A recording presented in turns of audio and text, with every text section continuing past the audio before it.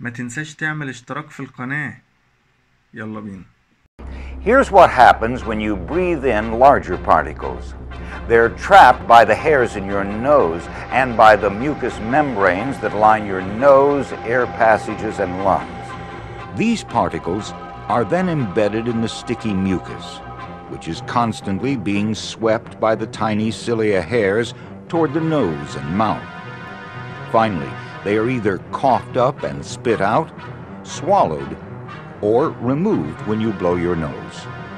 In any case, they are too big to get into the deep parts of your lung where they could do damage and cause silicosis.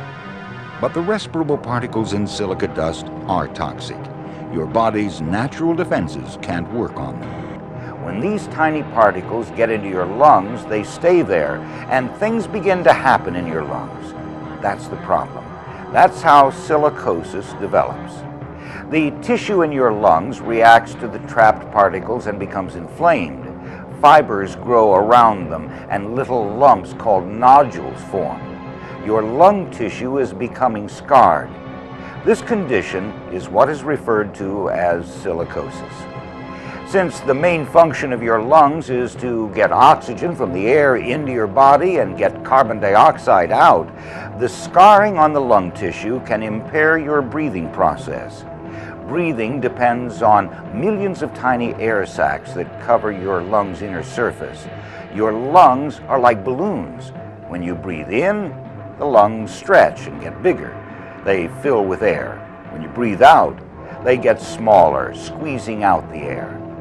Good breathing depends on your lungs' elasticity and their ability to exchange oxygen and carbon dioxide.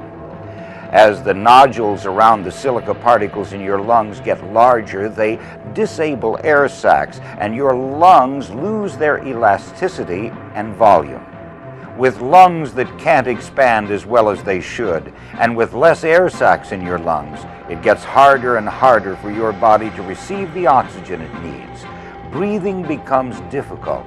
You are slowly suffocating, maybe even to death.